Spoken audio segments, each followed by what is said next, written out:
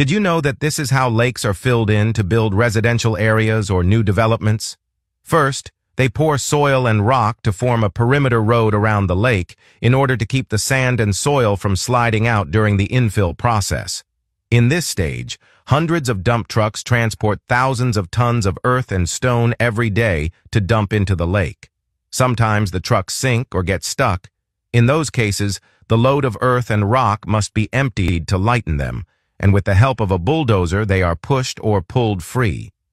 Once the perimeter road is completed, workers begin gradually filling the interior with soil, turning the entire body of water into solid land. In places where sand is abundant, injection dredgers are also used. They suck up sand, mud, and silt from the seabed, mix it with water, and pump it under pressure into the reclamation area. One of the most famous projects that used this technique is the artificial archipelago Palm Jumeirah in Dubai.